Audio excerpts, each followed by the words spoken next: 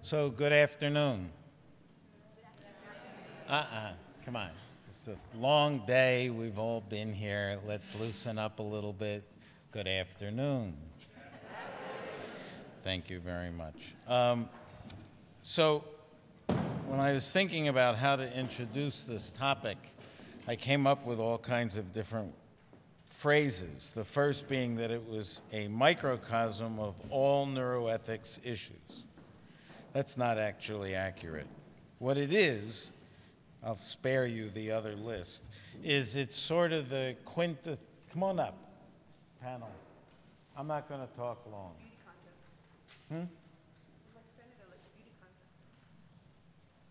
Jim? James? Hank?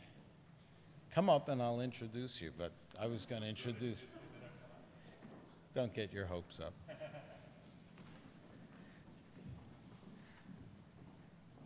So, as Barbara said, this is a panel focusing on mental health disorders in prison, neuroethical and societal issues, and it really is the quintessential neuroethics topic. And we have this afternoon sort of quintessential neuroethics experts to comment on it, so don't feel any pressure. So if you think about this issue, it's probably among the most complex neuroethics issues you can contemplate. It's a clinical and mental health policy issue. It's a criminal justice issue. It's a human rights issue. And on top of that, we put all that together, it becomes a neuroethics issue of the highest order. It's got all kinds of components, and I don't want to preempt anything that the panel might say, but I made a little list of things. So issues of accountability for one's acts if one has a brain disorder. So that's a neuroethical component. The issue of whether we're using prison for punishment or for treatment. The issue of whether treatment in prison ought to be voluntary or it doesn't matter whether it's voluntary. Can we impose treatment?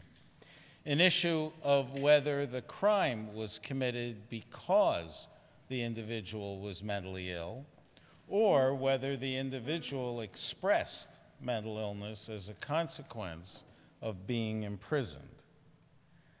Stigma is obvious. And then you get the societal set of issues which relate to whether ideology, common beliefs, intuition, stupidity trump science as the basis for how we as a society approach this issue. I'm sure everyone who lives in the United States is fully aware that this issue is so prominent in America's prisons. It's often said that the LA County Jail is the largest mental hospital in the world. It's not clear. Some of the other jails are pretty big. But the prevalence of mental illness in the criminal justice population is absolutely tremendous. One of the reasons it's so important for a group like us is that these tough, complex neuroethics issues don't get addressed nearly to the extent they need to. And I hope by the end of this panel discussion, maybe we'll have some ideas not only of what makes this interesting and provocative, but what one might actually do about it and how you might deal with that intersection of criminal justice and mental health, mental illness from a societal point of view. So we have, as I implied, a terrific panel to deal with the issue. James Blair is chief of the unit on affective cognitive neuroscience at the National Institute of Mental Health. I'm not going to go through everybody's credentials, but let me say he's impressive as hell. Jim Giordano has more titles than any living person, but I'll give you a few. He is professor in the departments of neurology and biochemistry at Georgetown University, chief of the Neuroethics Studies program of the Pellegrino Center for Clinical Bioethics, co-director of the O'Neill Pellegrino Program for Brain Science and Global Health Law and Policy at Georgetown University Medical Center. He has some other affiliations as well. And you've met Hank Greely, who I think we all know well, who is a professor of law at Stanford University, one of the most distinguished neuroethicists, certainly in the United States and probably in the world. So this is a really good panel, and I hope they don't screw it up and make it boring. So the way we're going to work it is I have now officially introduced them. They each will speak for 15 minutes. If they go over, I will stand up and make very rude sounds. So don't feel any pressure about that either. Hank knows me well and knows I'm capable of it. That's when he's being good. Yeah. After that, we'll open it to the floor, and when we do that, I'll give you the famous definition of what a question is. With that, Dr.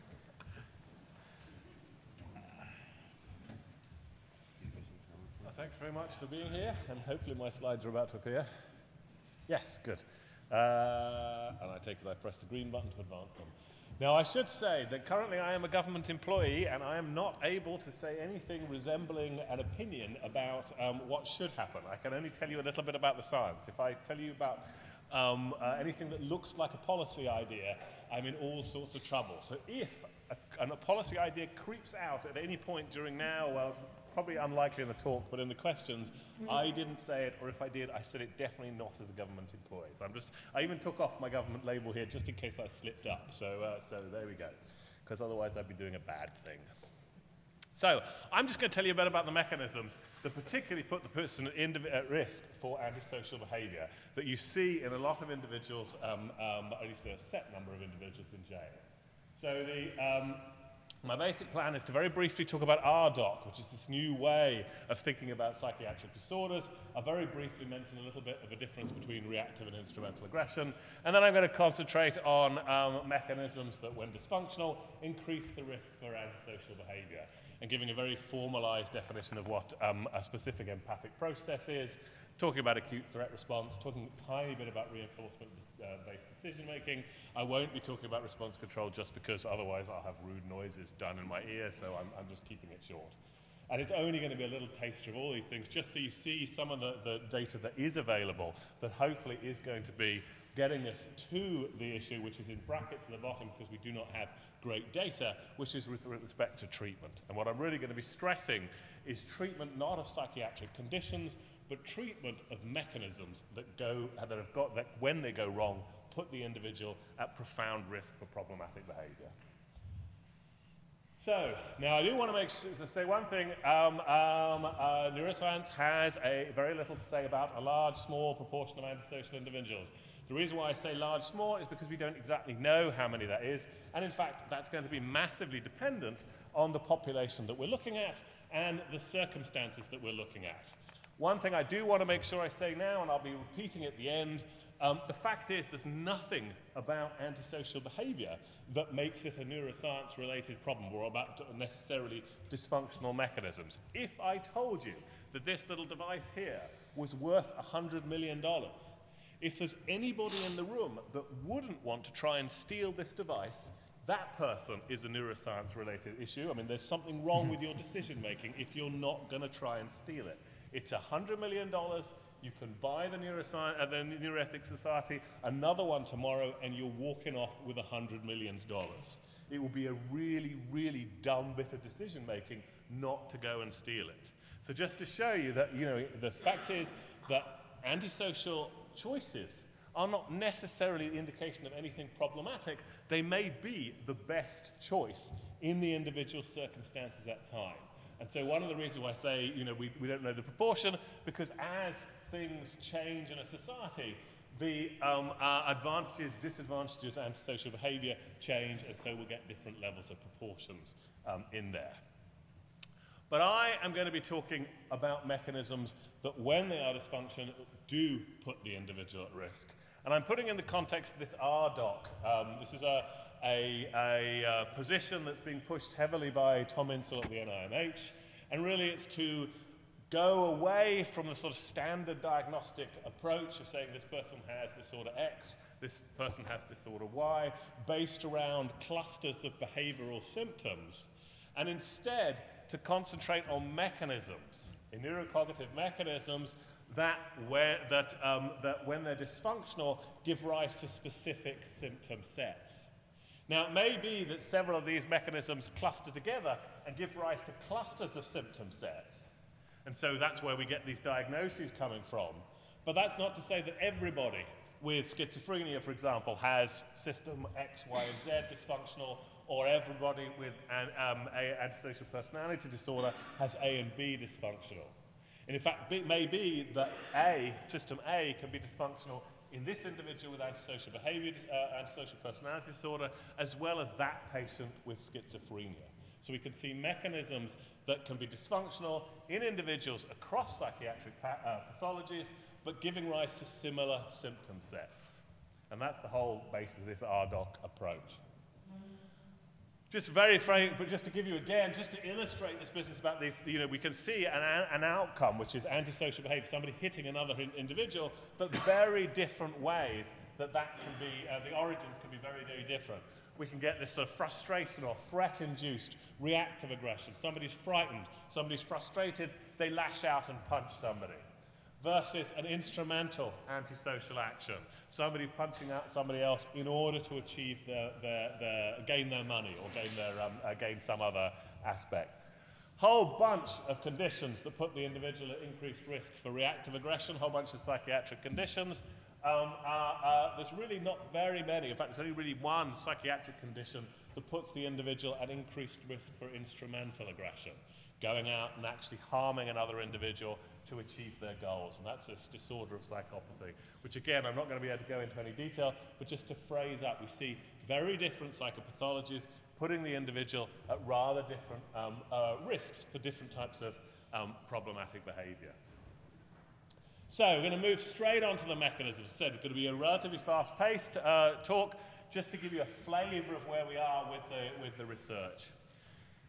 So, with respect to, we know that there are important mechanisms that allow the individual to respond to the distress of other individuals, and this means not only are they more likely to shut down their ongoing behavior, so they're less likely to continue an action that harms other individuals, but very importantly, when they're watching other individuals distressed, they learn that actions that harm that other individual are bad. They might still want to do them if the reward is strong enough, but the fact is that they learn that the action, hitting another individual, is a bad thing to do. Why is it a bad thing to do? It hurts the other individual. You learn to have an emotional, aversive response to just the idea of harming another individual because of pairings of the representation of that thought with the distress of the other individual in front of you. The amygdala is this little region colored in there, critical for this type of stimulus reinforcement learning. And we see a group of individuals out there who show profound problems. These individuals with psychopathic traits, callous unemotional traits, reduced guilt, reduced empathy, these individuals fail to show this ramping up in an amygdala response to the distress of other individuals. The more frightened that face is, as you look across to the right-hand side, the greater your amygdala will show a response, unless you happen to have this condition, in which case you won't show that ramping up. And that's just graphically in the bottom illustrating that. Just want to stress up, it's an extremely robust lab. We picked it up originally, but there's English labs, other American labs. It's been a very nicely well-replicated result. Now, what's particularly nice is one of the more recent studies showing, in line with predictions, that the more you have problems in showing an amygdala-based reaction to the distress of other individuals, the greater the risk you are for instrumental antisocial behavior. In other words, if you aren't bothered by the distress of other individuals, you are much more able to do actions that harm other individuals in order to meet your goals. I mean, it's not terribly surprising, but it's nice to see it being documented. So we see a specific relationship between a form of dysfunction responding to the distress of other individuals and a consequence, which is the ability to do actions that harm other individuals in order to achieve your aims. Now, the other thing I want to note here is that we see this problem across psychiatric conditions, not in every individual with schizophrenia, not even with most individuals with schizophrenia, not in every individual with autism. In fact, it's pretty rare in individuals with autism. But if you find an individual with schizophrenia, or if you find an individual with autism who is showing some heightened levels of instrumental aggression, those individuals are likely to show these types of impairments. And the extent of impairment they show is likely to go together with the extent of problem the individual's having. So that was the first mechanism. This system allows you to respond to the distress of other individuals. We also know very clearly there's a very basic threat response. The amygdala down into hypothalamus, down into periaqueductal gray. The more that mechanism is stimulated, the more of a response to threat you show. That response to threat involves either freezing or fleeing, or if it's really, really strong and really, really activated, then you go and fight. So the idea is that there are some individuals out there, in fact, if you remember on that very first slide with the reactive aggression, those mood and anxiety conditions put the individual at risk for showing increased responsiveness in this circuitry, and because you have increased responsiveness in this circuitry, you're more likely to lash out when somebody frustrates or frightens you rather than just moving away from the situation or freezing. And this is just one little paradigm that you could look at. So this involves a looming stimulus. There you go. Oops, that was the looming stimulus in the paradigm. That's what the individual sees. There have been other tasks where somebody was pretending that a tarantula was coming towards the individual's foot, but for ethical reasons we do not do that paradigm. We do this rather more benign way of showing an approaching threat. But what we're looking at is, do we see activity in the amygdala and periaqueductal gray, which we do in healthy individuals when you've got those approaching animate threats coming towards you.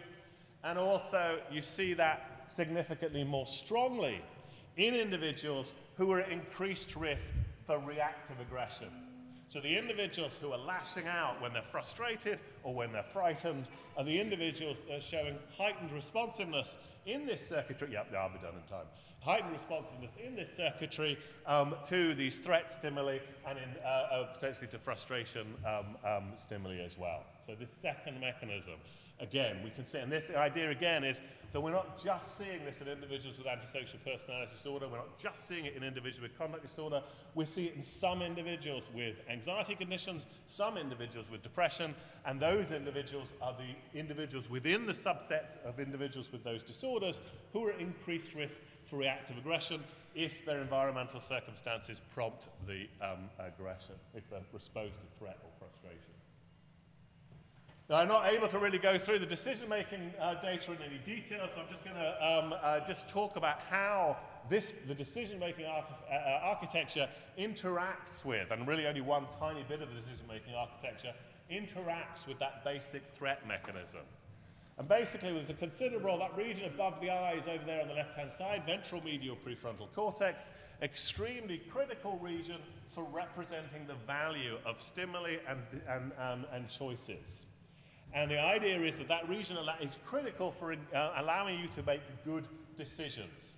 You need to choose actions that are going to optimize your reward and avoid actions that are going to lose you, make you lose money or make you have negative consequences.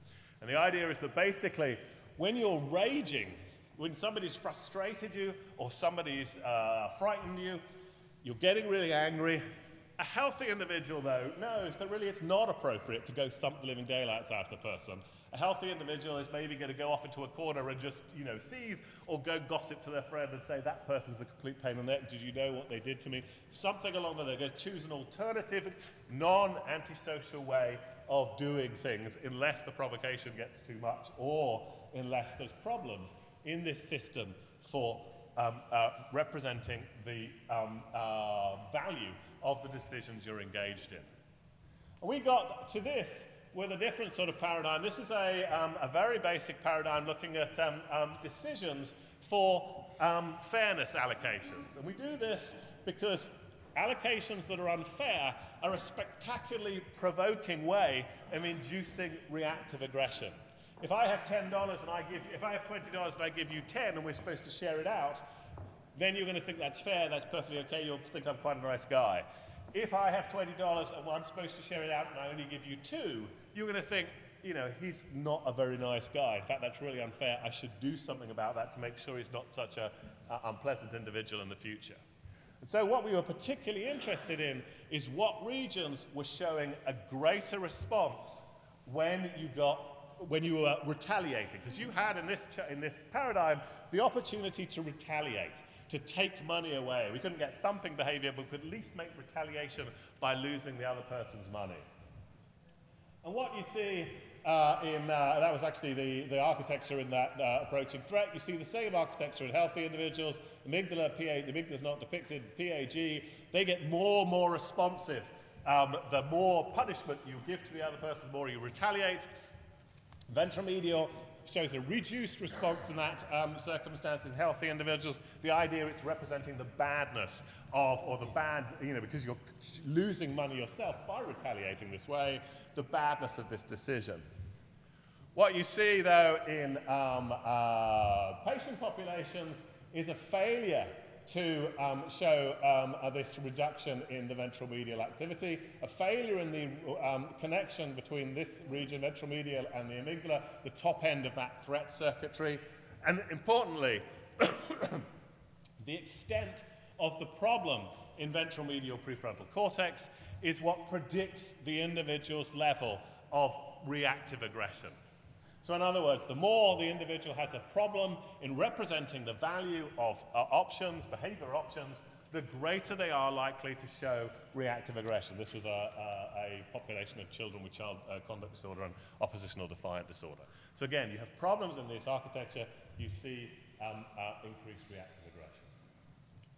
And, oh, there was supposed to be something different here. I don't quite know what happened to my slide.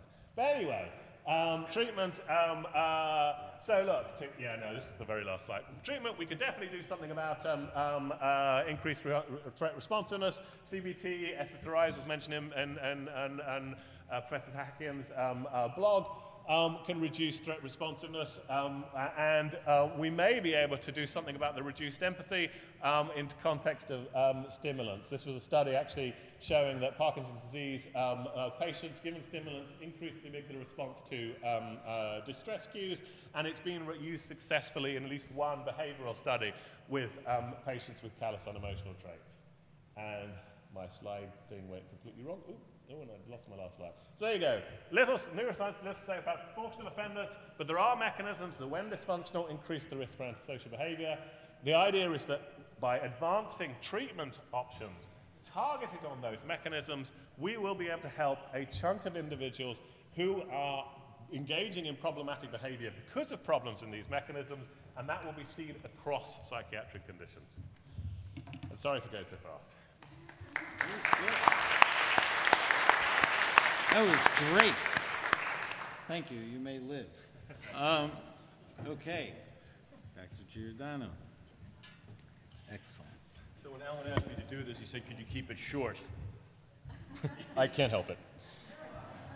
But let me build upon what James said earlier. I mean, clearly, if what we're looking to do is initiate psychiatric treatment in prisons, and of course, we're all in this room as neuroethicists, we can see that the momentum, the trend in psychiatry is to move ever more towards neuropsychiatry. In fact, in your previous talk, what you heard is a host of neuroscientific techniques that are being used in neurology and psychiatry that are being applied to at least assess, if not define, potential mechanisms utilizing the RDoC schemata for potentially aggressive, violent, even criminal behavior. And of course, it ended off on the note that perhaps we should then also use translational methods of neuroscience in neuropsychiatry within prisons. Well, we also have to understand that prisoners do represent a vulnerable population in a variety of different ways, not least of which is that the premises upon their incarceration are wholly based upon their behaviors, and in some cases, assessment of their behaviors and cognitions, which then gets us to the interesting point. What if we can change those?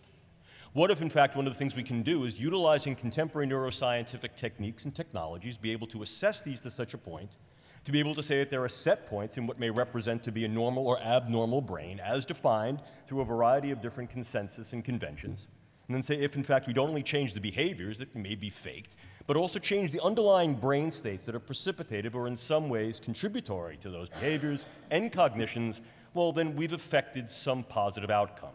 Indeed. Well, obviously, this then speaks to some very special characteristics of medicine, clearly neuropsychiatry, ontological claims of psychiatry, and very often here the prison incarceration, if not justice system at large. What are we looking to do here? That's a basic issue. So if we take a look at what these questions mean in the contemporary era, now, moving into the DSM-5 with a whole new set of categorizations, the ICD-10, and clearly looking at initiatives such as the BRAIN Initiative here in the United States, I think we can pose a Socratic question, and I hope to do that to you. As Socrates posed to Phaedrus, if you want to know where you're going, I think it's best to understand from where you've come. And this really gets us to the whole Quo Vadis question of where we're going with neuroscience and neuropsychiatry vis-a-vis looking at not only prisoners in prison, but the whole idea of criminality, and can and should we utilize neuroscientific techniques and technologies for viable public safety, ergo as a public good, and in this way check the proverbial blocks of neuropsychiatry, medicine writ small and large, and perhaps various forms of justice. Well, interestingly, I think if we're going to move forward in such a posture and ask where are we going, we want to look backwards and also take a look, and I think a very critical look at such things like leucotomy and lobotomy, also take a look at things like various forms of electroconvulsive therapy, and a host of concoctions that we use that were the latest and greatest drugs at the time. Let's not also forget some other things that crept up, including but not limited to phrenology. But I think what we have here is a vision towards the future, and one that, of course, is always balanced between some positivity and negativity. Nobody's posing utopianism or frank dystopianism here, but I think we really are at a fulcral point. So we have two things that we can look at. Given all of these calls for improvement in mental health and the justice system, not only here in the United States, but internationally, specifically in Europe, I pose two issues. Number one, are there ethical, and as Hank will deal in a moment, legal obligations to utilize medicine in such ways that are truly rehabilitative to the individuals, and, or B, also sustain some measure of recuperative social justice, where we're able to recuperate certain losses, and at the same time maintain some level of retributive justice to those individuals who've engaged in frank crimes. Well, I don't know the answer to the question, but I can certainly take us down those roads and trajectories of possibility, and I have that here. If, in fact, we say the answer is yes, A, let's take a look at A, where A would essentially be this, provide truly rehabilitative services, then the idea there is, can we translate brain science into some viable individual and social public good? And, of course, to what extent should we utilize the tools and techniques that we have? We heard earlier about cognitive behavioral and other forms of therapy, certainly a whole host of new drugs, obviously neuroscience and neurotechnology, and where do we go with that? Neuromodulation or more invasively, particularly if these are, in fact, resistant problems. And we define various RDoC mechanisms that are viable to be targets. And we see by affecting those targets, we get good outcomes. If, in fact, we also then say we're going to move on to accept premise B, we then have to say what should these outcomes and goals be? Such as what? Well, perhaps, as we heard earlier, mitigation or complete cessation of violence and aggression, more appropriate types of behaviors, change in cognitive and behavioral parameters, and perhaps even reintegration into society, so as to get more of a recuperative as well as rehabilitative mode, and in this way counterbalance our retributive aspects with one that then contributes back to society. Check in the block for medicine, check in the block for justice, check in the block for neuroscience and neuroethics. Maybe. There are a lot of decisions that need to be made here, and of course, what are we going to do this? What conditions, what states? We've heard of some here earlier, but not all. Not all individuals who are behind bars have psychopathic tendencies, are antisocial or otherwise. There are a whole host of other conditions that may indeed evoke a variety of psychiatric states that could be viewed to be problematic in a host of different social conditions. You should be getting the heebie-jeebies here a little bit. This gets into a yellow flag, if not red flag zone, because the idea there is in whom? Who are these people? How do we define these people? How do we do that? And what is the level of evaluation? Is this a medical evaluation? Yes, surely. Is it a social evaluation? Are we utilizing neuroscience and neurotechnology to define the norms and then move ahead from that? And then we get into whole other issues and how we utilize said neuroscience and neurotechnology, irrespective of the context, this being one, context being a point that I brought up earlier this morning in our first panel discussion. And of course, if we look at trying to balance brain science in these ways in this vulnerable population, we see this as a very Janusian characteristic. The possibility for doing very good things are there. The possibility for doing some not good things are equally there. And I have these issues listed for you. What is the viability of consent, even if there's some implicit level of coercion that may be involved? Are we medicalizing criminality to some extent, the point that Dr. Herrera-Farrar raised earlier this morning? Is this social control? What about the continuity of care? If we're going to engage these services, do we need to continue them status post release from prison? And of course, who pays? What does this mean? And the idea here is, how do we view these benefits and what are the harms on a variety of different levels that can range from individual, criminal, social, and perhaps even beyond? Obviously, what this evokes is a host of potential perspectives, and I give you three here. We started out with perspectives coming from the brain sciences, and we have to balance this with a very Benthamian perspective as to if they can suffer, then should we relieve that suffering? Are they suffering?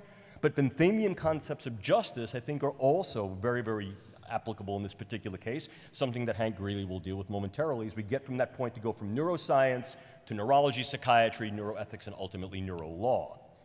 But of course, the other issue here is what are we actually doing with the neuroscientific techniques and technologies we have at hand? And this conjures up, if you will, dystopian visions such as those evoked by Anthony Burgess, Clockwork Orange. Are we in fact moving ever more towards this area of being able to engage social engineering experiments? And of course, should we? If in fact it's that very society that defines what is legal and what is not, and is that not the goal, to protect the polis? And if we have these tools at our capacity, then should we not engage them appropriately to affect such public goods?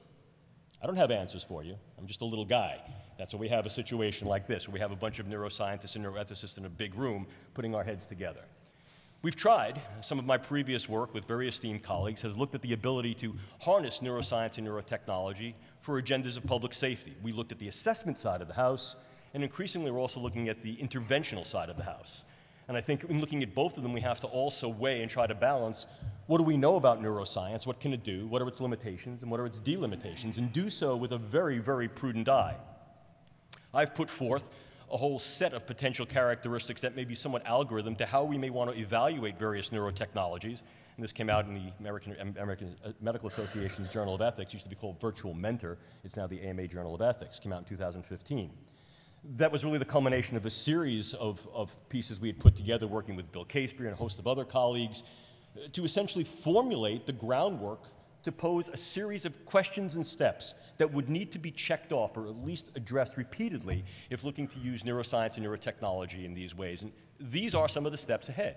Obviously, we need to see all of these things, medicine, neuropsychiatry, brain science, justice system as viable social goods. What society, what goods?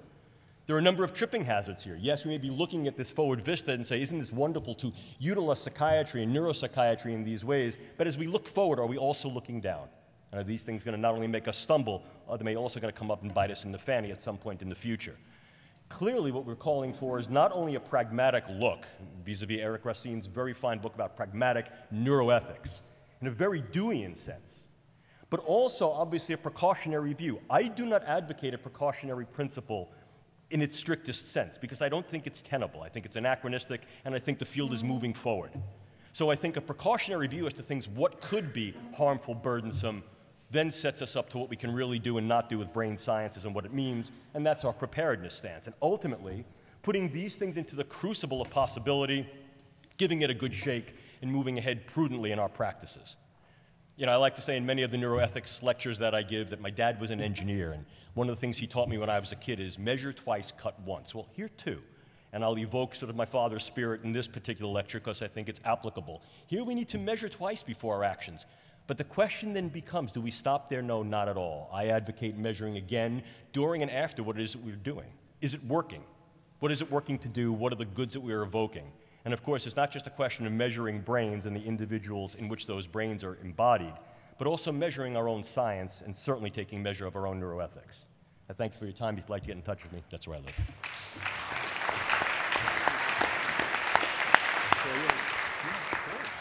So don't feel any pressure, Dr. Greely. This is a fabulous panel. You're on. That's about to change. I'm just amazed. I think Giordano went short of his time. Oh.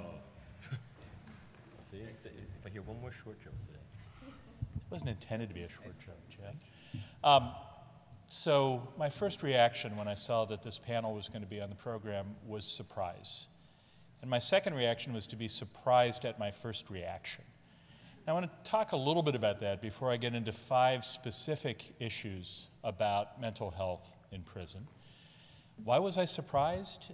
Well, my first reaction was, is it a neuroethics issue? Is mental health in prisons a neuroethics issue? Which gets into a question that I've tried to avoid in my 10 or 12 years in neuroethics, which is, what is neuroethics? You know, when people raise that question, I try to change the subject for the most part. But if I'm pushed, I go to a pragmatic definition. Neuroethics is stuff that's published that people think is neuroethics. Neuroethics is what neuroethicists publish, or so it gets published in neuroethics places.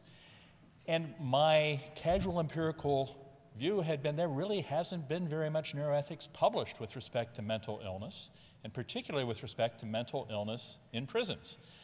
Now, it is always uncomfortable, especially for a lawyer, to come into conflict with possible adverse facts.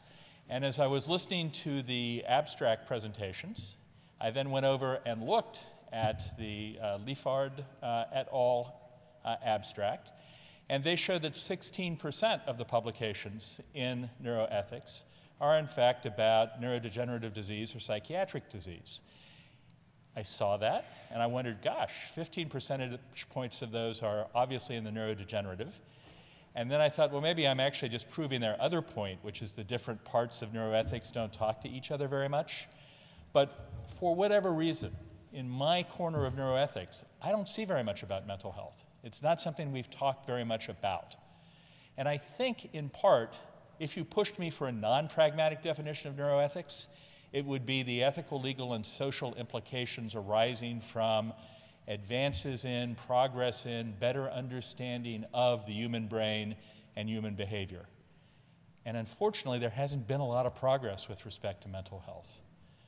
There's been some, certainly, but you look at things like drug therapies, and the last 20 years have been disappointing, to be kind. And so maybe that's why we haven't seen very much of it. I'm still not sure whether I think this is a neuroethics issue, although parts of it clearly are neuroethics issues, but I do think it's a really important issue. And it's an important issue. Mental health is a particularly important issue. Mental health in prisons is one particular shameful subset of it. But it is an important issue, and that's been brought home to me recently as I've had a close relative deal with a serious depressive illness. There's nothing like seeing someone you care about go through something like that to realize just how much havoc mental illness wreaks on people, on their families, on their friends, on their social structure. So I am still somewhat agnostic about the extent to which it's a neuroethics issue, but I'm not agnostic about the extent to which people working in neuroethics should pay more attention to it and should work on it. I think it's important. Mental health in prisons. I've got 5 points. I'm going to be very parochial. Usually I apologize for talking only about American issues. I'm going to do it again. I'm kind of like the drunk in the lamppost. The American issues are the only ones I know about, so that's the only place I look and the only thing I talk about. I've got more justification than usual here, because although the United States has only 4% of the world's population, it has 25% of the world's incarcerated people. So we're number one, with a bullet, so to speak. 5 points. First, are too many mentally ill people put in prison or in jail? And I think the answer to that is almost certainly yes, without even getting to the question of whether mental disease, whether mental illness should be more of an excusing factor that eliminates culpability and means that people shouldn't be found guilty, so some of the people who are found guilty shouldn't be. That's one whole area of neuroethics. I'm not even thinking about that. I'm thinking about people who show up for whom prison or jail isn't going to do them or society any good, and there might be better alternatives. There is a movement that I think deserves good attention, close attention, as well as measure twice, cut once attention for mental health courts that try to divert people from prisons and from jails and into better facilities, better treatment systems that are a win-win for both them and the society. Of course, the problem with that is we don't have that many facilities out there and that many units out there in which those people and treatment programs in which they can get treatment. We effectively deinstitutionalized the mentally ill 30 or 40 years ago in this country, the result of which is many of them have been reinstitutionalized, not in mental hospitals, but in prisons. There are people for whom there is not necessarily a good outside free living situation, and many of them end up in prison because there's no other place for them to go. That's a problem. It costs more, it's bad for them, it's not helping society any. So issue one, too many in prison? Yes. Issue two, are they getting good mental health treatment? The easy, overwhelming answer to that is no. One, in that we don't have as good mental health treatments as we would like, even for people for whom we're willing to spend a lot of time and attention and money. And second, prisoners are not people for whom we're willing to spend a lot of time and attention and money. They're not people that taxpayers want to coddle. They're not people that are going to be able to get the best psychiatric help in the best facilities. Their movements are quite limited. It's expensive to move them to hospitals, to MRI scanners, to other things. It's not going to happen, and it hasn't happened. This is kind of ironic, because prisoners are among the only people in the United States who have a legal right to health care, including mental health care. Even under Obamacare, Americans don't have a right to health care, but if you are imprisoned or otherwise forcibly detained by your government, you've got a constitutional right to health care. U.S. Supreme Court decided this with respect to mental health care in prisons in Estelle v. Gamble in 1976. It's there in the Supreme Court reports. All that's very nice. What does it really mean? Not very much. Some judges have taken over prison health systems or prison mental health systems, and they found it a very frustrating thing. It is hard for judges to run big public institutions, whether they're prisons, whether they're school districts, whether they're anything else, because too many of the levers of power remain in the hands of politics, of budget, of bureaucracies over whom the judges have very limited control. So there is a legal right, and yet the extent of quality mental health care given overall in prisons and jails in the United States is extraordinarily low. Point three, do prisons cause mental health problems? And I think there the answer is also probably yes. Things like solitary confinement, there's increasing evidence that oddly enough, being stuck in a hole for 23 hours a day and being able to go out once for 1 hour a day by yourself in an exercise room that contains no one but yourself is not very good for you. This is not actually, I don't think it took brain science to actually tell us that. This may be one of those things where neuroscience just provides pretty pictures to show us what we always knew, like teenagers are different from real people. But it's driving people crazy. And that is wrong. Prison should not actually do things that knowingly are going to make people worse, but we don't have a very good hook for that either, in part because the prisons say, with some plausibility as a security issue, there are people who are so dangerous that we can't let them have contact with others because they're going to try to kill the others. And in the context of many of our high security prisons with gangs that are strongly dedicated to fighting each other because they've got nothing else to do in prison, that may actually be right. That's not going to be an easy argument to win. You might be able to win it on an Eighth Amendment claim under the American constitutional provision that says you cannot do cruel and unusual punishment.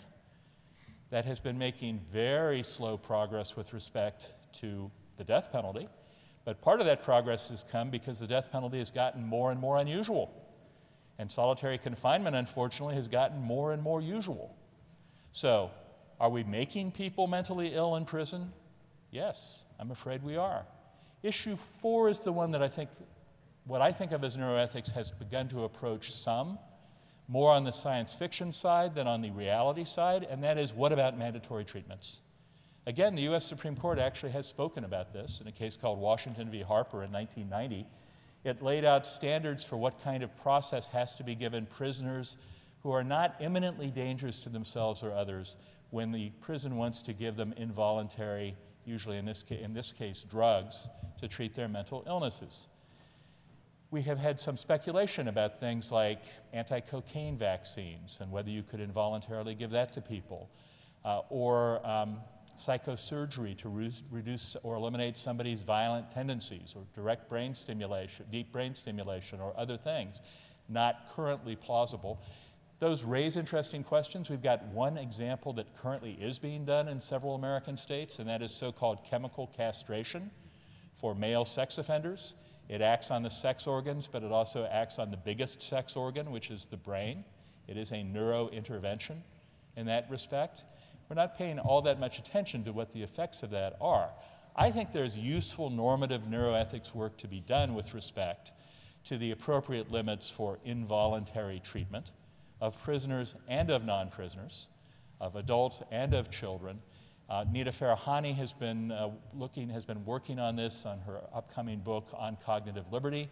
I think there's a lot to be said there that neuroethics has contributed and can continue to contribute, but I think also looking at what the realities are and the plausible near-term realities will be useful. Fifth and last point, what is to be done? And as I thought about this, it occurred to me that maybe one of the reasons people don't write about this too much is it's too depressing. When I give talks, when I get to the point that says what is to be done, I like to have some good answers to that.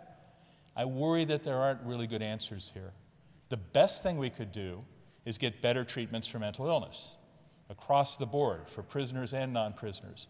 Although I'm afraid I can guarantee that at least if they are expensive and do not appeal to prison guards and prison wardens on the grounds of making people more manageable, prisoners will be the last people to get them. But getting better treatments would be a good thing. Having said that, we also have to worry, though, as Jim pointed out, prisoners are a vulnerable group. And so you don't necessarily want to allow too much research being done on prisoners in order to get those improved treatments. That raises problems of its own. Second thing we could do, we could improve the delivery of treatments in prison, but I think that's going to be awfully hard. And the governments and their voters don't want to spend money on prisoners. If you get forced by increasing litigation to try to do it, you may get some action, but the judges who are trying to enforce that are going to find themselves in a difficult and frustrated position. Some litigation, particularly I think the Eighth Amendment litigation on solitary confinement, might work because it's not that expensive to do it. But all in all, I think pressure should be kept up to try to improve what is a shameful state of American prisons. The only ray of hope I see is the tsunami of incarceration seems to be receding. Prison populations in the United States have gone down slightly in the last 3 or 4 years. It's like 1% in the last 3 or 4 years, but since they've been going up at several percent a year for decades before then, that's to be celebrated. And maybe as those facilities get less used and the budgets for taking care of prisoners get smaller, maybe some of them can be converted back to or into mental health facilities and mental health hospitals. I don't think we're going to see new money added, but maybe old money can be redirected. So, is it a neuroethics issue? I don't know. Is it an important issue? Are we doing terrible things and letting terrible things happen to people, knowing, if we want to think about it, that these are happening, and knowing that it is our government's faults? Yes. Should something be done about it? Yes. Can neuroethics people talk about it? Yes. Can we fix it? I don't know. But I think we have to try. Thank you.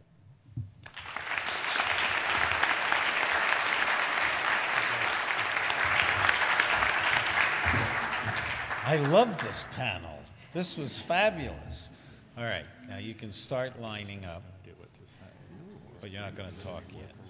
I'm good. No, line up. Helen, go ahead. You can line up, but first I have to give you the rules. So this part is called questions, not speeches. You had the speeches, all right? Would you like the definition of a question? The question is where your voice goes up at the end, no matter where you come from. Your voice goes up at the end. It's short, and it does not have a long preamble. Got it? Okay. Now, I'll let you go first. I have a bunch of my own, too. You guys are fabulous. You better be as good, you people. Okay, Helen, say my other rules, say who you are, where you come from, and then you're on. Okay. Helen Mayberg, I'm from Emory University.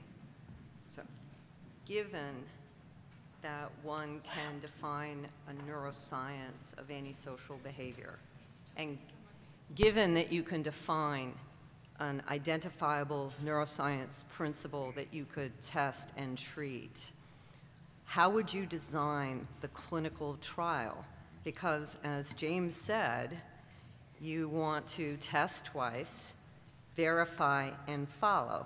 And given the nature of informed consent and the rules of informed consent for prisoners to be involved in more than minimal risk procedures, how could you set it up?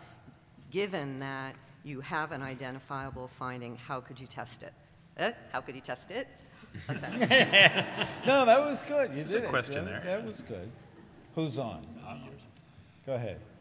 So I think the easiest way to test it is you don't test it in jail for exactly these ethical issues. You work with, what I do is work with children with conduct disorder. They come into clinics or they come into residential treatment centers.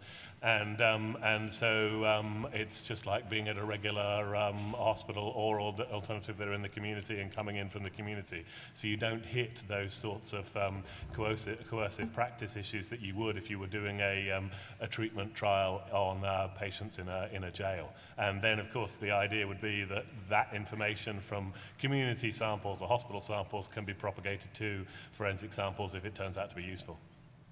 Anybody else? Yeah, so I have a couple takes on one aspect of that, and that's the idea of mandatory treatments to affect somebody's criminality, recidivism, et cetera. Two different points. One is if the legislature gets excited about it and thinks it's going to save them money, they don't test it. They just do it. That's what we've seen with chemical castration. 9 states in the United States require chemical castration for some male sex offenders. Chemical castration usually involves Depo-Provera, a birth control pill that blocks testosterone. There is good evidence that surgical castration greatly reduces recidivism for sex criminals. Oddly enough, it's not 100% reduction, but it's pretty high. This evidence comes mainly from Northern European practices in the 20th century. There isn't very good evidence about chemical castration, but legislatures don't care because it's hard, it's tough on crime, it saves money, and nobody cares about sex offenders anyway. So, Helen, one problem is getting somebody to even care enough to know whether it works on the political stage. The second, also political problem. Think about this. Let's say you've got something that you think you can treat criminals in a way that makes them safer. And so you treat them, you release them, and maybe it's wonderfully effective, except the 1 person in 100 goes off and rapes and murders somebody. And you are the governor who authorized that. Some of you may remember Michael Dukakis, who had a problem with that in his presidential election. The political costs to the government of doing something risky with respect to crime are high. So I worry about, I think there are good technical and ethical problems with clinical trials in this area. Maybe it's because I'm a law professor, but I also worry a lot about some of the political barriers to using them and using them well. Okay, yes, please. Who are you anyway? Who am I anyway? Okay, that's a good question. I'm Tim Brown. I am from the University of Washington. I'm a graduate student. I also work with the Center for Sensory Motor Neural Engineering, and I'm a neuroethics researcher there too. So my question is sort of an attempt to fill in a couple of gaps. So Hank, you mentioned that America is the leader in incarcerations. But I think it's also important to note that about 58% of those incarcerations are Hispanics and blacks. And so I was wondering, what's the racial dimension here? So, for example, if a legislature tests out a new way of, test out a new technology. So, for example, if DBS ever does make it to prisons, will that just mean that the black community and the Hispanic community are the test subjects? And how does that change how we approach the issues at large? Thank you. Anybody want to tackle? You haven't talked yet. I'll probably say something too. I'm not sure I'm not sure if that really hits the nail on the head. I mean, certainly I think it's always a concern when you have not only vulnerable populations who are prisoners, but what percentage of the population those prisoners are. You've got two issues here. The first is you're dealing with prisoners per se, irrespective of whatever race, whatever gender they may be. That's an issue. And the second is the representation of various groups as prisoners based upon the commission of whatever crime is deemed to be sort of socially relevant to then incarcerate them. That gets into Hank's camp. The question of whether or not that then would determine particular patterns of testing neuropsychiatric interventions on unique groups of individuals, I think it really just reflects what would be the, quote, target population, as with any well-designed research study. You would say we're looking to determine, as we heard earlier, perhaps you can utilize studies outside of the, quote, prison environment to be able to assure all the necessary groundwork is then for what we discussed earlier as the 6 C's, the 6 W's, and the 6 R's, all contingent upon we're asking the necessary questions before we even consider the possibility of posing this for consent and then engaging the possibility for engaging consequences of what this would be. So I think, as we said earlier, this is a complex issue, not only because of the prison population per se, but also because the prison population may have as its representative population a host of groups of individuals that then may also represent extra prison target populations as well. But I kind of view that as an apples and oranges issue. I mean, certainly one that would need to be considered with regard to how we use various interventions in a host of different phenotypes, representation of those neuro and psychophenotypes in various groups, but that's not just a prison issue. Okay? And I guess I would just add, if I were running such a study, I would think it prudent to try to have my study population be closer to representative of the outside population than the prison population, even though that's going to cause me some heartache and difficulty in being representative. I think if I went with a sample population, a study population that was overwhelmingly black and Hispanic, I would be buying myself, I hope, in most states today at least, a host of political problems that I'd rather avoid. So let me put a bow on that at the end. Earlier in our first talk, Dr. Blair talked about RDoC type of characteristics. And I think one of the missional ideas here is to determine what those characteristics are and then in who those characteristics occur, and are they in fact brain representations of phenotypes that then reliably and penetrably project into certain cognitive and behavioral outcomes, irrespective of whoever that may be. And that then creates a model for then utilizing these interventions, once again, irrespective of wherever these people are found. In this particular case, are they representative in a prison population? Okay? Sure. Thank you. Thank you. You see people struggling in the back. Yeah, get closer to the mic, too. It works better. Hi, this is Kevin Chen Xiangwu. I'm from Taiwan, National Taiwan University. I'm a practicing forensic psychiatrist. I have both training in psychiatry and the law. I have two questions. The first is, can a person feign his brain functioning by training? And my second question is, when it comes to mental health issues, in addition to talking about neuroscience, can neuroethicists say something beyond those covered by traditional psychiatric ethics? Thank you. Okay. I don't mind commenting on You get the first one. Okay, so I can definitely comment on question one. Is there evidence that training or at least therapy can change brain functioning? Yes, there's very clear evidence that therapy can change brain functioning.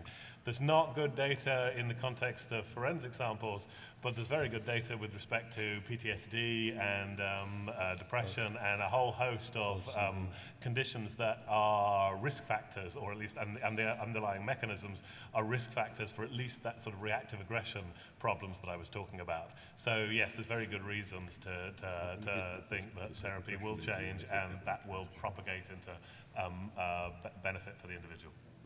And I'll answer part of the second question. I'm going to hand it over to Hank, because I think Hank used a term that I like to use, which is NELSI, Neuroethical, Legal, and Social Issues. But I think if you take a look at what psychiatry does, not in a Sazian way, but in a real issue of what psychiatry does, whether in clinical practice or forensically, it bridges that. It goes from the neuro all the way to the social, because we make particular normative definitions in terms of what behaviors and what cognitions are socially acceptable, whether that's in a DSM, an ICD, or whatever. Right? I think the question of whether or not these issues are exclusively neuroethical issues, questions, or problems, or whether they're also concomitant psychiatric ethics issues, questions, and problems, is a larger one. Where do we draw the boundaries now, as we move into the 21st century, between neuroscience, brain science, and psychiatry? Earlier this morning, we heard, I think, a very, very interesting take that said that mental health issues are brain issues. And increasingly, that's becoming the case. We're looking at these things this way. Perhaps not universally, but certainly we can say that there's at least some common substrates there. The question then becomes, are there some uniquities, unique things that we're doing in the brain sciences, whether we use it in psychiatry, neurology, pain medicine, that clearly are the province of neuroethics? And I think the answer to that question is yes, but then its field of application may be in these various disciplines. In some cases, they intersect. In some cases, there's something unique or special about the nature of the neuroscientific or neurological basis of that, irrespective of whatever is the application within various disciplines, that perhaps may be germane here. And I think I may just be repeating Jim, but more briefly. In short. Cool.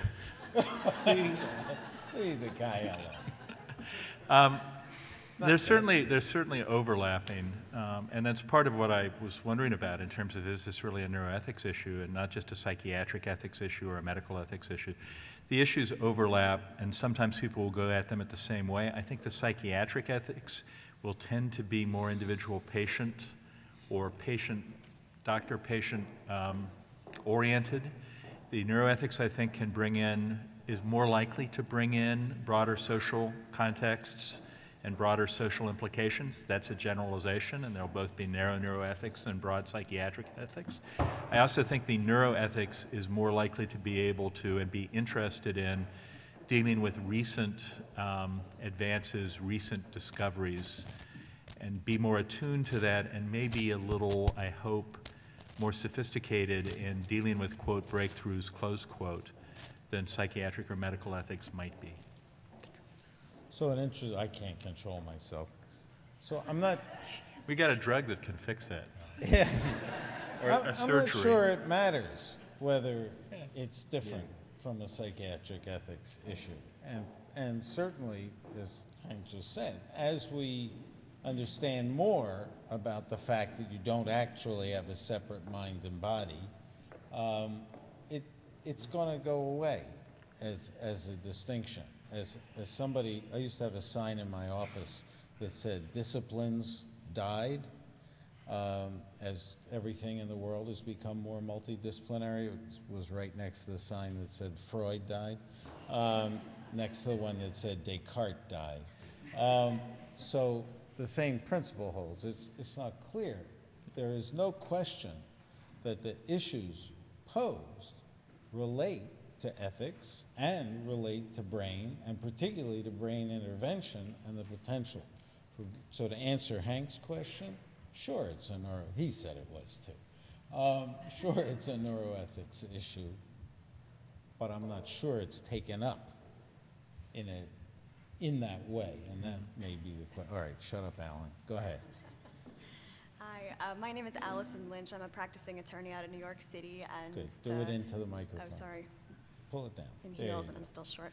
My name is Allison Lynch. I'm a practicing attorney out of New York City, and the majority of my clients are individuals with mental illness who are somehow justice involved, so this issue is particularly one that speaks to me, and I also have a background in neuroscience, so this was kind of all my things together. Two-part question. The first part, very broadly, is ethically, do you all see that there is some current practical application of neuroscience and information that's available for attorneys who are in the field working with this population? If the answer to that question is yes, the second part of my question is, how would you recommend the implementation of those applications given the limitations of the information that we know and given the tendency of the legal profession to kind of grasp onto a scientific principle and run with it until it's no longer valid? I don't mind commenting a bit on that. Please do. So unfortunately, I hate to say, I think the answer is basically no. Despite what, there are people out there who would definitely give you a very different answer, but for me, if we're going to be using the neuroscience data, we need to be able to say that we have a test that will give us a percentile of where somebody lies on that test. So that the 95th percentile, we know they've got a real problem, and we know that that predicts something useful. Right now, we have a whole bunch of data that, I was trying to show you that actually is the beginnings of that sort of information, and that hopefully will be useful enough to give us percentiles that will then be applicable to the individual. But I don't think we're ready now. I certainly am not convinced. I know at least one member in the audience who's very vigorously on that view as well. So, yeah, so I would go no for that. Yeah, and I'm afraid I would for the most part. I think there has been a fair amount of effort to make neuroscience information more accessible to judges and lawyers. The AAAS has put on programs for judges. The Federal Judicial Center has. Shameless self-promotion. I've got a co-authored chapter in the desk reference on scientific evidence for federal judges that tries to help lawyers and judges understand neuroscience principles better, but I don't know of anything dealing with the mental health / neuroscience issues very well. I think those things are useful to get to a basic knowledge of the neuroscience that allows the judges, we hope, to be a little less dangerous. But on the mental health specific side, if it's out there, I don't know about it. Jim, you look poised. No? Okay. So I have a bit of a different question. I'm Jen from McGill. So given that LGBT youth and transgendered people have been more in focus in recent years over mass incarceration, and that 47% of transgendered adults will at some point find themselves in prison, do you think that the prison healthcare system has a mandate legally to provide them with the hormone therapy that they request? Can you say the last part again slowly? Sorry. Do you think that the prison healthcare system, given their legal mandate, has a requirement or some kind of duty to provide transgendered people who find themselves in jail with hormone replacement therapy? So there may be an answer to it. I don't know that. That's probably being litigated as we speak. If it's not being litigated today, I'm confident that it will be litigated soon. And I don't know how that litigation will come out. The Supreme Court in the Estelle case basically said you can't willfully turn your back on, you've got to provide necessary appropriate treatment, but what the borders are of necessary and appropriate is always going to be fuzzy, and particularly in an area that's been exploding in public consciousness recently as transgender issues. So I don't know, but I bet it's being litigated. So let me add to that a little bit, but I don't think it's going to add to it much, because I think the ultimate decision is really going to be a legal one, because there's really no other way around it, particularly given a prison population. But let's go outside the prison population as an exemplar and then back it up. I think one of the challenges, if not opportunities, for neuroscience here is to be able to define viable substrates for transgender-like issues. Okay? Now, what that actually means, it may also mean, for example, changing that nomenclature to be a little less more socially burdened, if not biased, stigmatizing.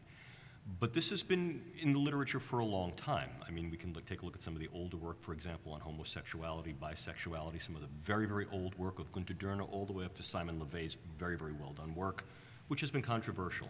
And now moving more into that, the idea that, in fact, there may be some very, very different brain structures and functions that are involved, not necessarily to say this is an abnorm, something that is deviant. However, to suggest that, well, we have an abnormality because we have one particular somatic expression and another type of brain organization, which would suggest a disparity. If that's the case, then what you're saying is, well, okay, this would then be corrective to be able to align body with brain. In which case, we see a pendulum swing to say that this represents something that is therapeutic in the strictest sense because you've defined what the basis of the pathology is, or at least the abnorm. Prior to that, however, I think that it becomes sort of a fuzzy distinction, because not all cases where you have an individual who is seeking gender reassignment surgery may have the underlying, quote, necessary mechanisms, substrates, or in this case, changes in structure and function that would define them as a neurologically viable case for that. So I think that this is both a challenge at one point and an opportunity. The question is, are we going to do it inductively or deductively? Are we turning over stones that we think we need to turn over, or is it an agnostic search and we find things that indeed may be representative of this? And the answer is not back yet, but I think that there's an ongoing push in that direction that may then in some ways inform what the guidelines, policies, and ultimately laws may be, inclusive of what happens in prison. So Jim made me think of something I should have said earlier. The prison setting will be, at best, required to do what reasonable practitioners outside do. And so you're not going to get it in prison until it's viewed as standard of care outside prison. Standard of care is something that evolves. You commit malpractice if you fall below the standard of care. You don't commit malpractice if what you do turns out to be wrong. Even if 10 years later everybody agrees it was wrong, if they didn't think so at the time, you know, bleeding with leeches was not malpractice when it helped George Washington die earlier. So change the standard of care outside prisons, and you've got a much better argument for changing the standard of care inside prison, and I don't know where the standard of care is now for that. Thank you.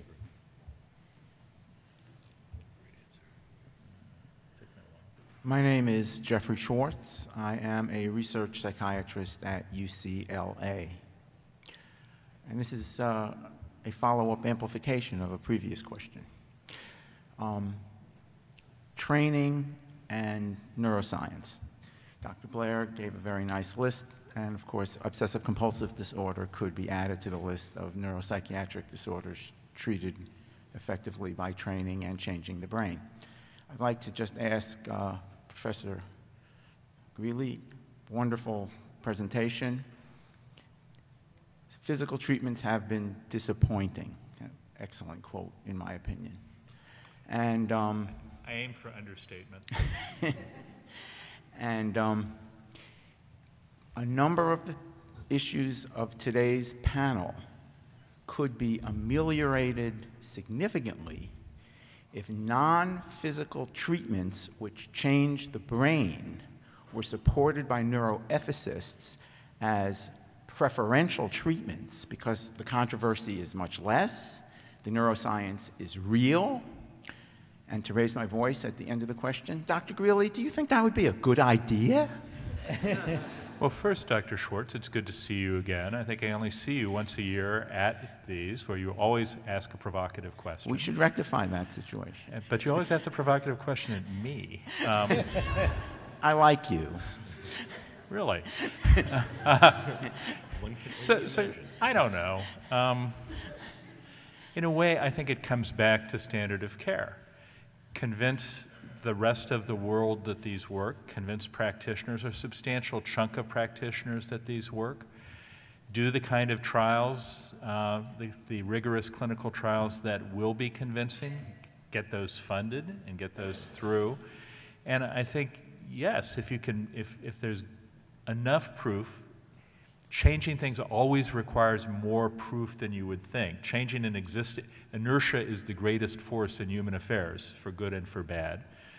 But if the proof is there, I think ultimately it will win out. I don't know how far the proof is there, except in some areas. I mean, cognitive behavioral therapy, for example, in some conditions, including some that people I know well are using, can work quite well. How broadly that's true, I don't know, Gary. I'm just a law professor.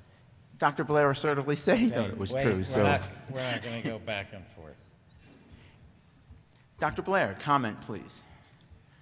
again, I mean, do any individual therapy work for all individuals? Clearly not.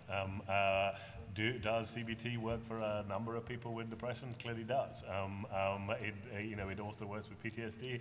You know, the data is out there that some treatments do work for a body of people. They clearly don't work for everybody, and indeed one of the process of doing the neuroscience data is hopefully to identify what are the predictive variables that determine whether this intervention versus that intervention is the best one to do with the individual. There's clearly going to be genetics information in that as well probably, but there's a whole bunch of neurobiological data that's going to be relevant to that. So I think we'll move to a situation where we can have relatively individualized treatments based around mechanisms of dysfunction, and life will be good. I'm much more optimistic than perhaps some other members of the panel, perhaps you are, but I'm an extremely optimistic human being, so I'm hoping that we can do some good in the world. Amen. But let me add something to this, if I could. You know, one of the reasons why a lot of neuroethicists don't deal with some of the non-interventional or non-technological interventions is because those interventions aren't problematic. I mean, it simply doesn't raise, quote, its ugly head. A lot of the things that you hear talked about in these types of conferences, innovative neuropsychopharmacology, the use of various innovative and novel technologies, not only because they're cutting edge and they're new and they're provocative, because in many cases they're problematic, which basically substantiates your claim that there are a whole host of other therapies that are not problematic. We're not going to deal with them here. You know, we're going to say, yeah, they're great if they work. But I think Dr. Blair's comment is a wonderful one, because part of the mission is also to determine what works in whom and why, so as to be able to then take that approach, the precision medicine approach, if you will, and add to that these non-sort of invasive interventions that have been demonstrated to work quite well. And if we can do this a priori, well, now we've won even more of that battle, right? Right. Sure. Freud is dead, Descartes is dead, and Francis Crick has passed away as well. It's true. He did. You're on. How do I follow that? You could say that Thomas Sass is dead. Yeah. Jim Watson is it? So I'm Matthew Baum. I'm an MD PhD student at Harvard Medical School. And my question relates somewhat to the RDoC, this kind of shift to thinking about disorder as at the level of mechanism that kind of influences the likelihood of various behaviors, some of which we view to be problematic, namely reactive or instrumental violence. So, there's the concept of, when or whether that's... Short. I'm talking to Jim. It's okay. I'm also short, so it works. He's not that short. I didn't notice it before he started. Okay, so this is getting longer. Okay, but anyway, so, thinking of disorders as likelihood of behaviors, that leads to treatments, potentially, but also there are other predictions that we make that are relevant to prisoners, namely predictions of future violence in parole hearings. So how do you think we should think about whether these tools are ready for predictions of future violence in parole hearings and weigh that against the kind of clinical predictions that we currently use? So let me start it, and then I'll hand it off to Dr. Blair. I think one of the working cautions... Use the mic. I'm sorry. One of the working cautions that we have to have is that not only do these types of assessment and or diagnostic neurotechnological and neuroscientific approaches bear some true diagnostic weight in terms of the fact that they're naming a disorder as X, they're also framing it within the context of these things, whether we do this according to RDoC criteria or extant DSM or ICD. But then you're also making particular claims that go along with that. So once I frame something, I then make claims that are derivative from that. And the issue there is that whether those claims implicitly or explicitly also then assign blame. Not only present blame, but potential blame in the future, that because you have X, the likelihood of then Y and Z having some perpetuity, irrespective of whatever we do, or unless we do something, is going to be relatively high. So I think that the burden, particularly in these types of things, is, yeah, we look to have some approach to naming it and making particular framing context about it, but we have to be very, very cautious and prudent about then the claims and blames that are assigned to that, particularly when we're looking at things like predictive neurotechnologies or utilizing these neurotechnological and neuroscientific approaches in a quasi-predictive way. That was one of the problems that we encountered in some of the work that we were looking at, not only with regard to criminality, but also just aggressive behavior escalating towards potential violence. So you've raised a very, very good point, and I think one that presents, as I mentioned, a potential tripping hazard. Yes, we may look forward with great positive apprehension, but there is this tripping hazard that we're aware of that sits right in front of us, which is what diagnosis has always done. One need only to take a look at something like drapetomania and say, well, oh, look at the burden of an inaccurate diagnosis and what that has then done, right? Sir.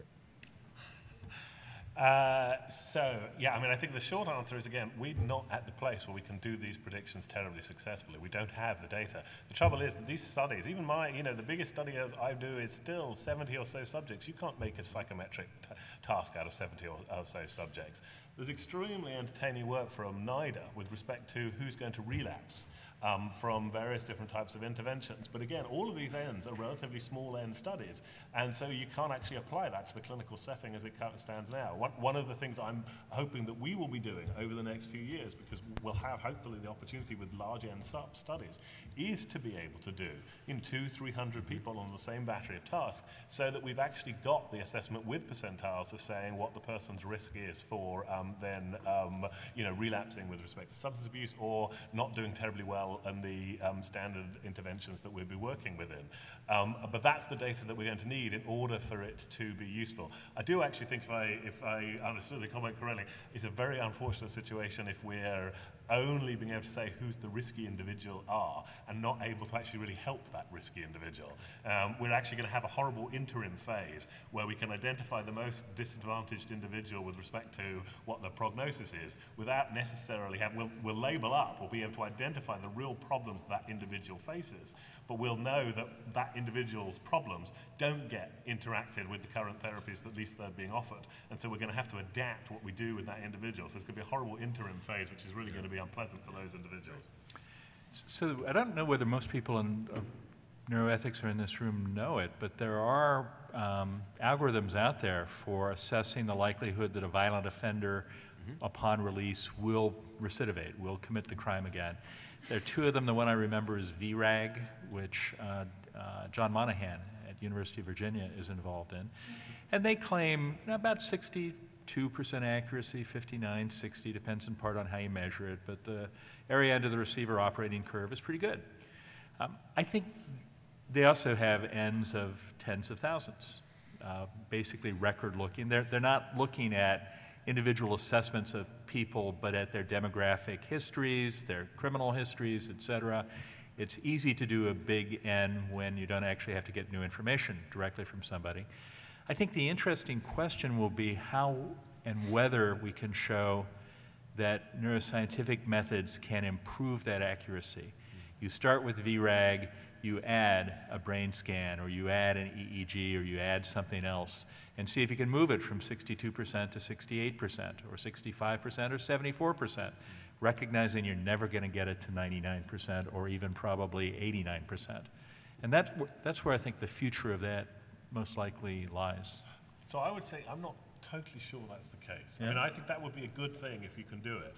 But to be honest, I think I would be just as happy, even if it didn't actually get any better, if it gave you a much more individualized picture about what the individual was struggling with, so that you could then address those issues. Are you indeed? I mean, the fact is you're never. The problem is you can address all these issues. It's not, I can't remember which, there's always going to be some individual that does something unfortunate. Because again, the problem is a lot of antisocial behavior is not because there's something wrong, but because it is the best idea at the time, just within the context of that individual's existence.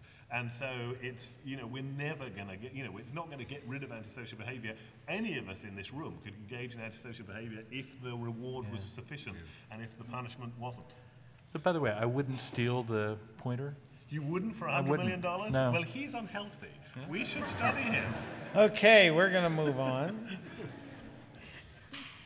Stephanie Bird, Science and Engineering Ethics. So just to add a bit of information first, and that is that you may, I guess, don't know that in Massachusetts right now there is an ongoing case with respect to transgender surgery and maintenance for somebody who was convicted of murder and then changed gender after conviction. So that is an ongoing question. I'm not sure exactly where it stands now, but I know it's been raised and appealed. And I I think part of my brain may have known that, but didn't tell the rest of it, because I think that's why I said it may be in litigation now. I think it's probably the Massachusetts case that Okay, let's stuck go that to, there. we got Right. 5 And my minutes. question is, just tying in both the point you raised earlier, Hank, and that you raised, Jim, and I'm sure each of you can comment on this, and that is the issue around communication. I'm thinking about the question of the responsibility of neuroscientists as the neuroscience community and neuroethicists as a group to, in fact, be more proactive in highlighting things that are problematic, like the point that you made, Hank, which I thought was excellent about the fact that solitary confinement causes mental illness, and the point that you made, Jim, about that we know that there are things that work.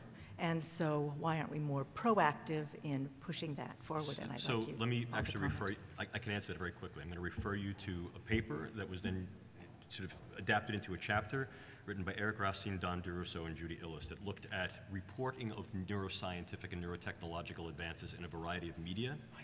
And the conclusion of that was very simple. It said it just spoke to the need for increased clarity in that level of communication, not only in terms of positive outcomes, but what the problem space is. Because what tends to happen is, as you saw earlier, the allusion to neurohype, or what Roger Scruton refers to as neuro-nonsense. I'm sure there's almost everyone in this room, that's something that they all impugn. No one is looking to advocate that, and the whole idea that there may be some tail wagging the dog or some show dogging that's going on, I think that is really antithetic to the entire neuroethics community. There's an obligation for frank, clear, pragmatically sound communication, and its use. It's prudent use. And the only way to do that is to make sure that that is an agenda item. So I think that Illes, Racine, and DeRusso made this point very, very well a number of years ago, and I think it's one that needs to be, it's like voting here in Chicago, early and often. So I think that the idea of making this point, and making this point ongoing is something that is going to become ever more important as the sophistication and complexity of the science not only increases, but as its reach into various aspects of different contextual populations increases as well. So your point is well taken. It's a valid question, and I think the answer is sort of looming there. It's a question of readdressing that question repeatedly. I agree with him.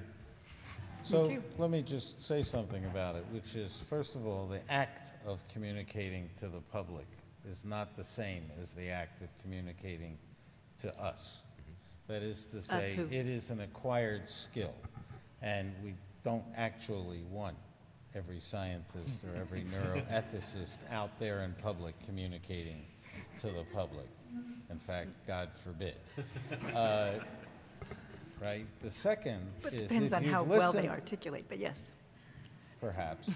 The second point that I would make is that if you listen, and this is serious, if you listen to the conversations we've had today, there have been a whole lot more questions posed than there have been answers offered. And so there are many sub-issues that arise from that, if I may. One of them is who's the decider, ultimately? That is, to whom are you posing these questions when we pose the questions? Who's going to decide them, and how are they going to be decided, and then how are they going to be implemented? So although and those of you who know me know, I'm tremendously in favor of public communication about science, scientific issues, and societal science issues, it has to be done with some care and some grace, or we will mislead the public terribly.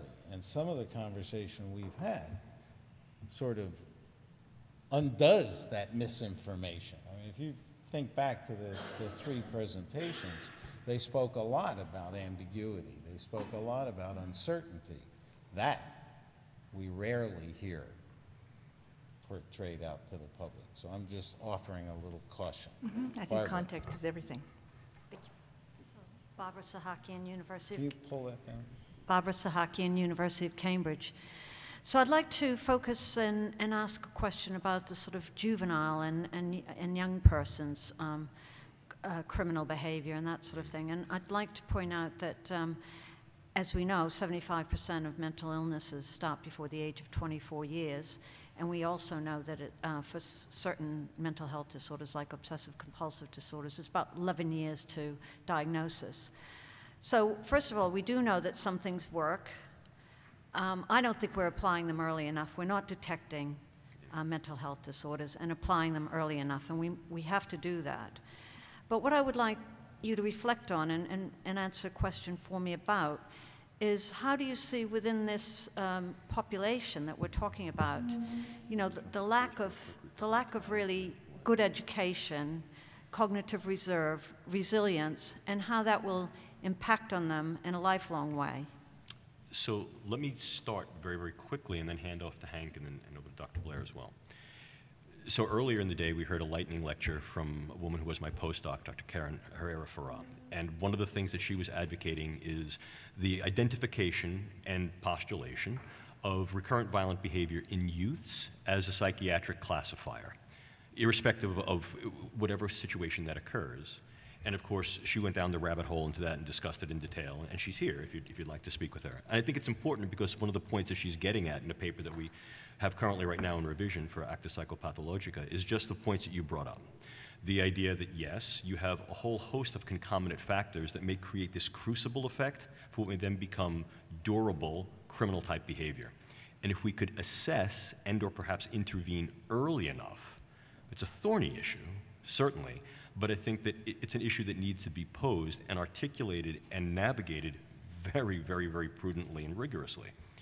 The question then becomes, what is sort of the minimum thing that we can do to be able to exert the best effect, if you will, a Rawlsian minimax? And it's a difficult balance to try to achieve because it does tend to bear that not only claiming potential blaming that goes along with it, other than the fact that this may be a diagnosis, it's then able to say this has now had full recuperation and therefore the diagnosis can be removed, if in fact that's the issue. However, it's thorny in a variety of other things because these things then amplify. So I think the issue you raise is an important one that needs to be addressed given from what we know about neuroscience and also just patterns of potential criminality. Number two, it's a social issue as well as a medical one, certainly a legal one. And number three, that intersection of the social and medical legal issues create a much larger and thornier set of issues that would need to be dissected. You don't want to sort of untangle the Gordian knot of the brain only to open a can of worms in terms of what you've got. And that's become a real problem for us. Untangle the Gordian knot to open a can of worms. Over to you, Hank. I'm just trying to picture using an untangled knot as a can opener. So I think it's a really good question, and I'm actually involved in a project looking at what we're calling neuroprediction and the ethical, legal, and social implications of it. To some extent, you're talking about early diagnosis, but it may be easier to diagnose people if you've got them on a watch list because they're predicted to be at particularly high risk. So there are people who get classified as prodromal for schizophrenia, and it's thought that about 20% of those go on to a schizophrenic diagnosis. If you found enough of the population that you predicted was in that 20%, you could intervene early and maybe help. You also have lots of potential negative social consequences for those who are identified as prodromal. It gets, I suppose, better if you move from 20% to 90% or 95%, but there are going to be tricky trade-offs. Okay, Dr. Blair, you want the last word? Yeah, so I think that it's an extremely difficult one to do it in a prodromal case. It's much easier to see when you're actually getting a symptom set being displayed because indeed there's motivation by at least a large chunk of individuals to get to reduce the symptom set. So I think under those circumstances it becomes, at least for those individuals who want to change, it becomes a highly easy. It's not, you don't have the ethical worries that you're having with the prodromal cases. With respect to some, as many. Well, yeah, but anyway. But with respect to the sort of cognitive reserve and the emotional regulation issues as such, I'm not sure how many of those are really actually directly related to, I mean, they're clearly risk factors for mental illness generally. How much of those are risk factors for the antisocial behavior at the brain level, as opposed to risk factors for antisocial behavior at the motivation level, particularly with respect to cognitive resources, is not so clear to me. The fact is, if you've got less cognitive resources, your options available for making money are significantly reduced, and for any other achieving your goals are significantly reduced, and therefore your set of options, which is antisocial behavior is one of them, you're getting, antisocial becomes a higher percentage of the available options available to make your goals. So it's not clear to me, at least with cognitive resource, that that's actually a particularly big factor with respect to the mechanisms that we see here, other than putting stress. Obviously, if there is an IQ issue, especially some of the cognitive control systems, the response control systems, may be more compromised the degree to which the individual's IQ is reduced, if that was at all answering your question. So, thank you. This is a great panel and a great discussion.